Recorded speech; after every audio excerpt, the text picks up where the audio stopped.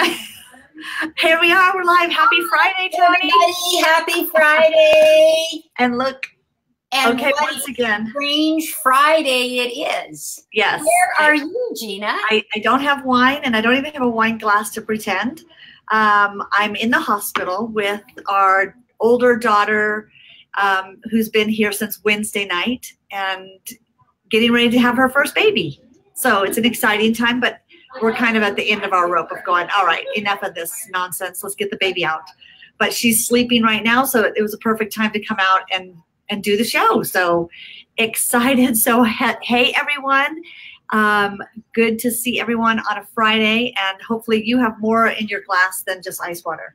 Well, it was funny because just got back from a fabulous week. I did. I just got back from a fabulous art retreat, but before I talk very quickly about that, Hey, Lisa. I was going to say that yesterday I was at the hairdresser, and Silvana, my hairdresser, was saying that she always watches these, and she laughed and she said, and she always has a glass of wine in her hand when she watches them. So I thought that was great.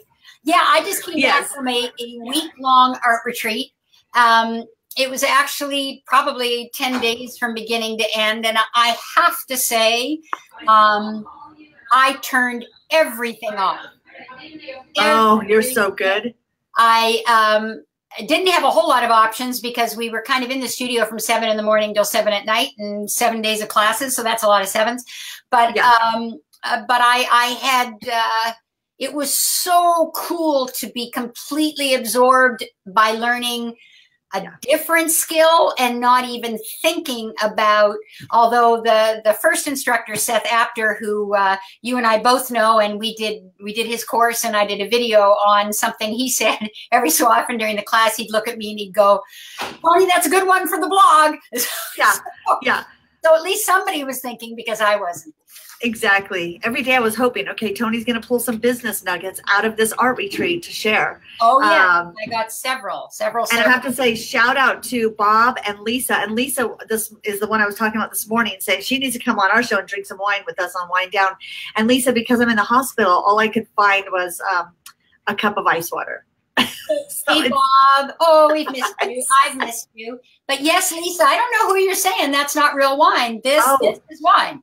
Yeah, Toni's going to drink for the two of us. Yeah. Chantel, shout out to Chantel. Hey, yeah, good to see so many of you on here on a Friday. And I was just saying, I'm here in the hospital waiting for my daughter to have a baby, and so this is the dedication we have, people. We will come on regardless of what's going on in our lives. Except for last Friday. Jer says that all guests on the show can have wine. Yes. Actually, we always assume all of you watching are drinking wine with us as we wind down. Yes. Even though it's early for some of you and later for some. But as Toni says, 10 o'clock is a good time to start drinking wine? In the morning is a good time. In the morning. So. Okay, fine. And before that, it's Bailey's and coffee. So Bailey's and coffee, and then transition to wine. But today we're going to talk about genius. Yes. Because, well, number one, you spent the week with an artistic genius. Two different people that we would say are artistic geniuses. And then I'm here in the hospital waiting for another genius to be born. So genius to be born. We thought this was a great topic to talk about. And so I actually have a question. Oh, let's see what just happened. There we go. Hey, Jim. Yay! Jim is here from, I'm guessing from Mexico. See? Where he is. And it's good to see you again. Jim's probably in a treetop somewhere watching. I always picture, Jim, you're somewhere in a treetop in either Chile or Ecuador or in Mexico, and you've got like antennas so that you can watch the show. Let me keep that vision, even if it's not true. Yeah. But I wanted to talk about, and my agenda it disappeared. But one of the things I want you guys to write in the comments here, I want you guys to put in the chat, who comes to mind besides Toni and I when I say the word genius? Who comes to mind when we say the word genius? I'm curious. Because I think we have a few people that pop up in our head when we think of that word genius. And, oh, Jim is in Canada on the river. Wow. Jim, you're a genius for making that happen. Save me a spot, Jim. Save me a spot. Yeah, I think the word genius invokes this whole preconception, and that usually there's a name attached to it. I mean, obviously we think of Einstein and Picasso and modern day we think of Elon Musk. Right. Einstein, we got two Einsteins. Most of you are right. Yeah, thinking of Einstein comes to mind. And it's just interesting because this week I heard a couple different, the word genius popped up several times. One, I was listening to the story of Barbara Corcoran, the real estate mogul. She's on Shark Tank, and she is, the queen of real estate, but they were calling her the genius. She was a real estate genius.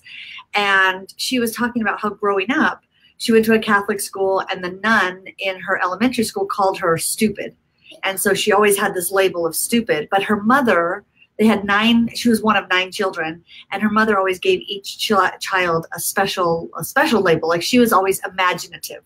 And her mother always told her she was so imaginative.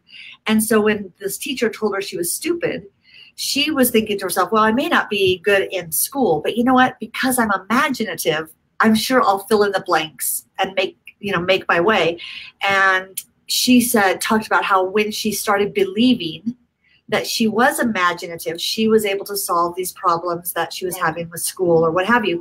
And it just made me think how many of us, maybe it can go either way. Maybe we have that negative label that's preventing us from being more imaginative or more innovative.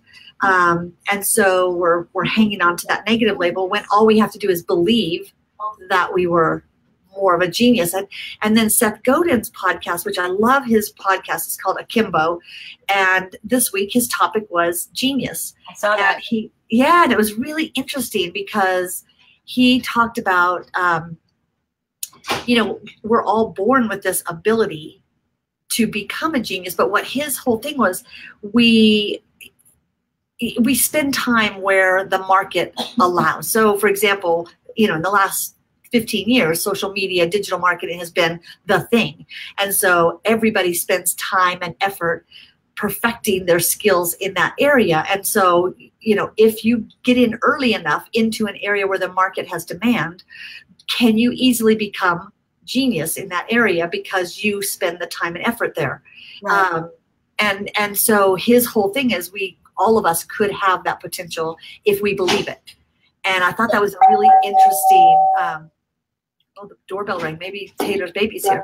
And I always hear that phrase, hustle beats talent when talent doesn't hustle. And I didn't know that. I love that quote. Hustle beats talent. So we may not feel we have the talent, but if we hustle and we put in the effort, we could get that, people could see that, wow, you're a genius in this area. And we see that happen a lot with people. Yeah. And so I think you're right. I think a lot of it has to do with a belief system and how we perceive ourselves. Right. What's interesting for me is when I saw that was the topic this week, because I was out of town, and so Gina chose the topic, and I went, oh, okay, I better do some thinking about genius. And so the first thing I did is I went and looked up the definition. And here's the really interesting thing, is that there's genius, the noun, and there's genius, the adjective. In other words, that was genius. He did a genius thing. She did a genius. That was a genius idea. And I think for most of us, when it comes to belief systems, it's hard perhaps to believe that we're a genius in the sense of the noun genius. The noun genius, right. For people like Einstein and Musk and all of these people. But I think that it's easier to believe that we have the capacity to do something genius, because the definition of genius as a noun is its exceptional intellectual or creative power or some other natural ability. Right. That's a lot for in fact, if any of us did believe that about ourselves and said that, we would be accused probably of being arrogant, right, and trying to associate ourselves with people with whom we don't naturally belong. But the definition of genius as an adjective, and this is where I got so excited, is very clever or ingenious or innovative or imaginative. And so I think it's not so much about being a genius as it is about nurturing our inner genius. Yeah, exactly. We all have the ability to be imaginative, to be creative in our own way. But the question is, do we take care of that? I mean, I think it was George Land who did a study, and I'm probably going to mess up the number slightly, but they did a study that measured the level of imagination and creativity. And I think in, you know, I'm making stuff up here, but it's more or less right. You know, 5-year-olds, it was 90%. Right. 13-year-olds, it was 70%, and adults, it was, you know, 10% or something like that. But the reality is our society doesn't encourage us to nurture our genius. Yeah. And so I think that's an easier belief system is I am not necessarily a genius, but I have genius inside of me. And how do I nurture that genius? What does that genius look like? I think there are like 7 types of intellect, seven types of IQ. I remember learning that years ago. Interesting. Yeah. And so what might be smart for someone might be genius for someone, might not be genius for someone else. So how do we nurture that inner genius? Well, I think it's interesting, Jim's question, genius versus expert. Is one better than the other? To me, I think of an expert as someone who gets really good at something, but there's many of them. Genius is someone who capitalizes on that and gets out in front, and others see them as the innovator in that area of expertise. Because if you think about who do we say is a genius, it's usually the one who has, I mean, take Elon Musk. There's probably many people out there who have the same intellectual capacity. Okay, maybe not a lot, but there are more than just one. And I think what sets him apart is he got out front and he took advantage of that ability to be in front and be seen and known as that leader in that space. And that, you know, being innovative, I think being different, when you're different enough, because there's many people who can be an expert, but when you're different and you have that expertise, people see that as genius. That was genius that he was able to do that. Yeah, that's my take. A slightly different take on it. Sorry, I'm messing with my headset here. I think that when I think of a genius, it is people who are born with this exceptional capacity to do something. I'm actually watching a TV series right now on Einstein. Right. And his mind never stopped. It never stopped. He looked at dinner and came up with a theory of relativity. Again, I'm kind of making stuff up, but he was constantly. So I don't know, Jim, if you can strive to be a genius. I don't know if you can strive to be a genius. I think you can strive to be an expert, but I would say that, and that's a good thing. You are an expert in what you do, and there may be an element of genius. I think that the trips that you organize are genius. So I go back to this whole idea that we want to be inserting our own personal genius in everything that we do, because if we're nurturing our own personal genius, then we are different. So again, Jim, since you asked the question, and I'm not just trying to flatter you, I think there is a great deal of genius in what you do, the packages that you've put together, how you put your business together, what you've decided to do. Unfortunately, please don't take this wrong, I'm not sure I'd put you in the same category as Einstein and Steve Jobs and Elon Musk. But do you hear what's interesting? Each of those people you mentioned are in different industries. Is it that the leader or most innovative person in an industry is sometimes seen as genius? I think that could be the first person, to come up with a new idea. But I think in modern times, particularly, I think we're very careful. We say something is genius, and when we say someone is a genius, smart. Yeah, I don't think we mean they're truly a genius. At least for me, when I say someone's a genius, I think IQ, Mensa level. Interesting. Which is what I was going to ask you: is do you equate genius with IQ, or is genius being so innovative and so different I'm not sure you can separate the two, because I think if you are that innovative, if you are the person that comes up with the big idea that totally disrupts, right, like Steve Jobs or like Musk or like Einstein, or, you know, any of those people, you must have a certain, and I don't mean intellectual in necessarily the strict sense, but right, you've got a capacity to see things that other people don't see. But I love your take on it, Gina. Maybe it's the person that hustles the most, and maybe it's the person that gets out there the most. And I don't know. And yeah, it's interesting. I mean, it's definitely got me thinking of that whole concept of, you know, how do you develop? Because Henry Ford was seen as genius, and he was not book smart at all. Yes. And, you know, and he was okay with that because he was able to use his network, and he was able to be creative and innovative, and he was seen as genius. Now, Bob says sometimes it's a team composite. So the leaders who can surround themselves, there's the Ford, with genius, create a phenomenon. Yeah, that's it. That's interesting, because Apple is a great example of that. But I would say that I just want to be clear when I talk about IQ. I don't mean you have to be book smart. Right. I really don't. But Ford was obviously a visionary. And his type of intellect may not have been the type of intellect where you get 100 on a test at school, but he obviously saw opportunities and made connections that other people didn't. Well, how many of us see the opportunities but don't take them? Yeah, that's true too. And Ford saw the opportunities and took them. Yes. And capitalized on them. And so I feel like that inner, like you're saying, the inner genius is something that can be nurtured. I even look at as a child, if you see someone, you see these kids playing now, sports, 5 years old, 4 years old, they're golfing, they're Jim says, flattery is graciously received. You know, if a child at 4 or 5 is playing golf or playing football, and we say, wow, they're so good at that sport. So we put them in special camps, and we give them playtime. And then we call them a prodigy. But now the coach might give them more playtime because they were better than the kid who didn't.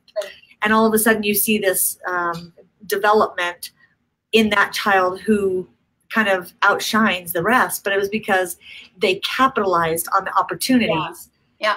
And all of a sudden they're seen as this genius player, the Tiger Woods, and, you know, whose dad had him out there at 3. Does he have something that no one else has, or did he get something nurtured and then he believed it because he was told that? I mean, it's interesting. It really gets us thinking when we say, oh, I'm not creative, I'm not innovative, or I need to be more innovative in my business. Is it that it is there? We haven't capitalized on the opportunities. Yeah, I think that's a big part of it, which I think for me and certainly for us in the work that we do, it's all about adding our own genius to the work that we're doing. And thinking about how we can nurture that genius, how we can capitalize on that genius. If I know for me, just as a result of this discussion that you and I have had today, that phrase of inner genius for me has become very important. And I think that if you get up tomorrow and you're looking at something, you're looking at a new element for your business, and you look at it and you go, you know, what does my inner genius say about this? How can I add my inner genius to what's happening on social media or whatever? Because that inner genius, by its very nature, has to be different because it's unique to you. Right, exactly. And if you're not asking yourself that question, and if you're not nurturing it, and the art retreat that I just went on is a great example of nurturing our inner genius by doing something we're not used to doing. Of the 2 classes, the 2 3.5-day classes I took, the first one was right in my comfort zone with a teacher I knew, and I had a great time and I learned tons, but I was very comfortable. The second class, didn't know the teacher, traditional book binding, like I'm talking way so far out. I don't even know how to thread a needle, let alone use 4 needles to bind a handmade book. Right. But I can tell you that the intentional act of going outside of what has become a trite saying now, which is my comfort zone, but going out of something that I'm comfortable doing. Yeah. That's the way we nurture, I think, one of the ways to nurture our inner genius, which is obliging ourselves to do something we're not used to doing, learning something we're not used to learning. Learning something we're not used to learning, continuing to learn in our own area. I mean, I've been in the social and digital marketing space since, gosh, 2005. Yes. And I look at it and say, I always say there's not a technology tool that I don't jump in and explore right away because it's in my space. I need to know that. I need to be the expert in that area. And to me, to quit learning, I mean, it bugs me when I hear people say they're an expert in something, because I always feel like, gosh, in an industry where you're always learning and changing, we're all students. However, if you keep learning, you're a student who continues to absorb that information and new tools. When I find out there's a new tool, I jump on and I play with it. I create an account and I figure it out. And I feel like that is one of my superpowers, is I'm not afraid to push buttons and download things and try it. And then I figure it out and I see, does this apply to business or not? And I think I take advantage of opportunities. Being a woman in a tech space it was an opportunity back then. Now it's everyone else's, yes. Like you always say, well, once everyone does it. But I think each of us can look at those opportunities and say, how can I apply that inner genius and act more like a genius and start believing that about what we do. When you're good at what you do and you love what you do, is it that we're still not believing that what we do is so different and so good? I think that can hold us back as well. So you said something really interesting, which is acting like a genius. How do geniuses act? Yeah, which is kind of interesting. When you look at those people that we threw out as people we consider a genius, how do they act? They act as a leader in their industry. I mean, you look at any of them that we consider a genius, they're a leader in their industry. Right. They, Jim, I love you more. Jim says, Gina, perhaps your expertise is genius. That is true. See, that's that inner thing. And I think a genius takes advantage of opportunities, but a genius also continues to innovate, change, evolve in their space. I mean, I doubt whether any of these people, Elon Musk, Newton, Einstein, anybody that we're saying is a genius, I doubt whether any of them ever quit learning. Yeah. So how does a genius behave? They're usually put out front because others see them as a genius. And they're put in positions where people see them as a genius. Well, then once you're out front, you behave differently because people see you as a genius. So you have to figure things out. There is no one that you can pass the buck to, even though I think surrounding yourself with smarter people is always part of genius. I always say that's my genius, is I just surround myself with smart people. Yeah. And yeah, that's interesting. What do you think? What does a genius behave? Well, I think, going back to your first point, geniuses believe they're a genius. Einstein, it took a lot of years before he was recognized. Picasso, not really recognized till after he was dead. Right. I think these people have a fundamental belief that they're different. Differently. Yeah. And that they are, to some extent, whether they use that word or not, they know that they're different, and they know and they believe. So that goes back to your first point about it, to some extent, it being a belief system. But then, of course, you have to have, in a very broad sense of the intellect to go along with it, whatever kind of intellect that is. Which, again, the intellect comes from learning in your space. It doesn't have to be book learning. It doesn't have to be formal education. It's, are you learning everything you can? Do you have an insatiable appetite? Are you curious to continue learning about everything you can find in your space? Yeah. Yeah, absolutely. And I think there is something to be said for the natural born gift of a lot of these people, but it's nurtured. And I think that you talk about the fact that you're always jumping on these new technologies. Well, you apply your inner genius to those technologies. On my end, I apply my inner genius to the articles I read, to the examples I read, to the advice that I share, because I'm collecting all of this information about what's innovative and different, and I make connections that other people don't make. That doesn't make me a genius, but it is definitely my inner genius. I know that I see things, because Jer keeps reminding me, I see things very differently than other people see it. That doesn't make me a genius, but that is my inner genius. And or does it make you a genius, Toni? How many people say when it comes to innovation, Toni's a genius? Okay, you wouldn't say that. Nobody says that. Nobody. How many right here listening? Yes, we've said that. You and Jan. Yeah, okay, and you're maybe it's just our moms. And, I don't have one, so I'm going to say you instead. I'll be that.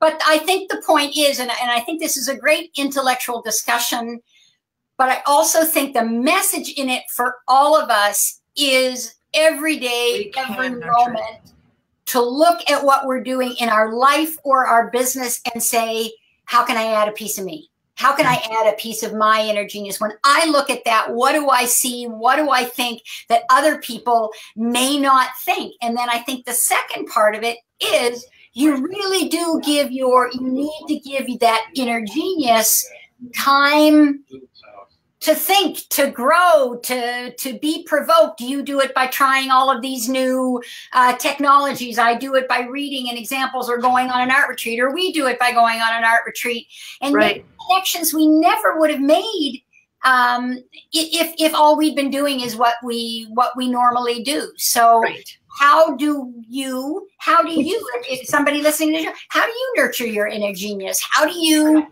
or what do you think your inner genius is? I say that to people all the time about you, Toni, really. Yes. See, Jim, it's not just your mom and playing the role of Toni. My mom and Jim. It's not just me and Jer. It's me and Jer and Jim. So see, now you've got 3 votes. But it's interesting you said developing have that inner genius. And I think a lot of people don't necessarily take the time to explore what that inner genius is. But I firmly believe we all have it.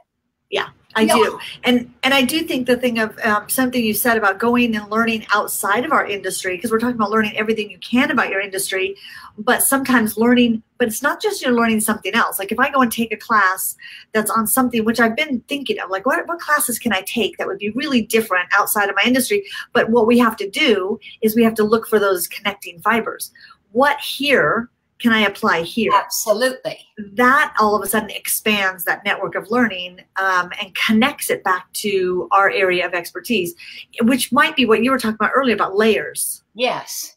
Yeah, I think that whatever genius we have starts out, we're born with it. So one might argue that Tiger Woods was born with a level of genius where golf is concerned that the rest of us don't necessarily have. And then, yes, it gets nurtured. But I think part of nurturing our own inner genius is adding those layers. Every experience we have, everything that happens to us in our life, if we choose to think about it deeply and to really examine it or to see what insights we adds to our layer of genius. And I am always fascinated, and that's the most polite word I can think of right now, about people who are never introspective. Have you, I mean, you've met people like that. We've all met people like that. They've lived their lives, they've lived a good life, but they do not take the time to be introspective, to look at what's happened to them. Well, if you think about it like a mixed media art piece, which is what you and I do, Gina, it's all about the layers. And no matter what happens, at one point during the retreat, I called Seth over, the instructor, and I said, it was like the 19th layer. I said, this is garbage. This stuff. And he looked at me and he said, you're right. But the only good news is layers. It's just a layer. It's just a layer. And I think that our inner genius, and look, you know, I'm about to turn 60. I've got 60 years of layers. Insights, of layers. 60 years of, oh my God, I'm feeling heavy. No, you're just feeling very wise and layered. No, I'm feeling way down, but all the layers. But no, the layers are light layers. But all joking aside, you know, how much time do we spend really looking back at those layers and thinking about what we learned? And then if we're not in a place we want to be, turn another layer. And add another layer. Add another layer. Yeah. I think that's genius right there. And Bob, thank you for this compliment. He says, I hope you two ladies realize how valuable these discussions are in drawing out the genius in us. your audience each week. You get us thinking differently. And I think that's what happened this week when I heard all these different discussions that started kind of gelling together in this whole topic of genius. And do we have that inside us? And how do we nurture it? And what can we do so that we're not labeling ourselves and our business and getting stuck too often? And kind of ties to the topic we talked about a couple weeks ago of, when is it time to disrupt ourselves? And I think sometimes, disruption, if applied in the right way, where we pivot, but we bring those connecting fibers and say, what have I learned, reflecting and taking that really can develop that inner genius. And I think, and what I love in what you're just saying is, it really is, I think genius is the ability to make connections. Because if you think about it, if you think about Musk or Tiger Woods or any of those people, Einstein, he's looking at something and he's making a connection, and he's open to that connection. His brain, his inner genius is searching for that connection. So I've often talked about my morning routine of reading, and it used to be I'd sit down with a paper, Harvard Business Review, and now I have a few digests that come in. You'll be very proud of me now. I read on my computer. The dinosaurs have stopped roaming the earth.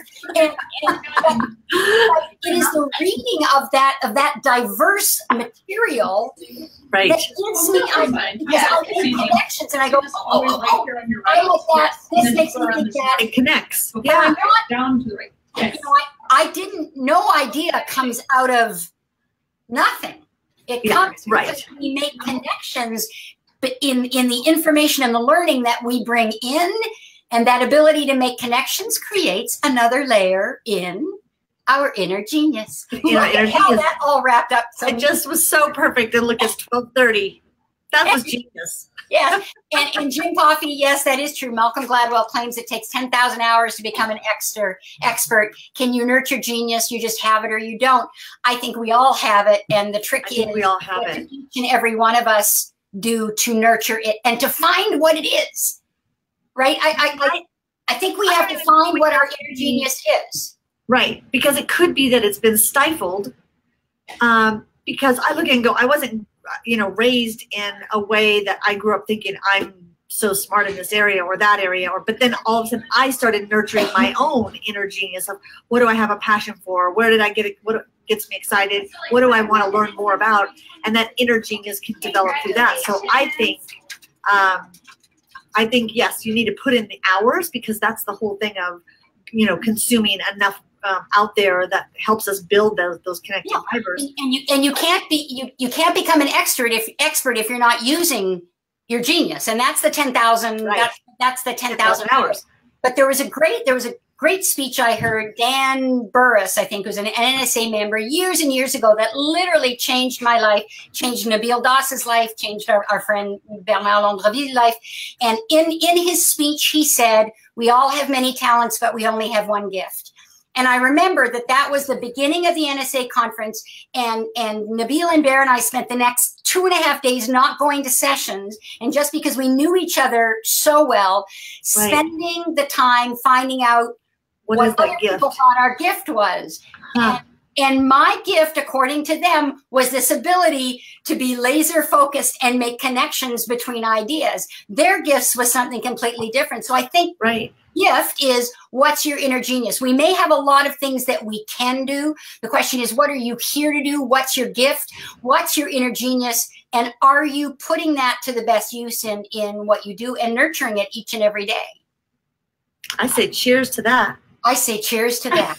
It's been 2 weeks, and I am so this is cool to be back and see everybody and all of the people who are here and woohoo! It's the weekend. Woo! And I'm glad that my daughter and her soon-to-be baby will they cooperated, and she took a nap during this time so we could do the show. Oh, I thought you meant she cooperated in the sense that she gave birth. No, not yet. No. Okay. Not yet. You'll let everybody know. I'll let everyone know. I'll post some pictures as soon as it happens and she allows me. My other daughter has to pre-approve all photos. So. Okay. Well, thank you everybody for coming today, and thank you for all of the people. Gina and I were just talking about this. The people we run into, whether live or on social media, who tell us that they watch the replays of these shows. We love it. We appreciate it. if you're one of those people, we say thank you to you too. And don't forget, you can always leave a comment. And you can lurk and just come in and watch. Gina, your Facebook group is? Yes, you can join us on DIY Social. Or Influential Invaders, or both. And so thank you. It's great to be back. We're looking forward to the news of the baby, Grandma. Yes, we'll go see if there's any progress made. Bye, Grandma Gina. Grandma Gigi. That's right. Grandma Gigi. Bye. Bye, everyone.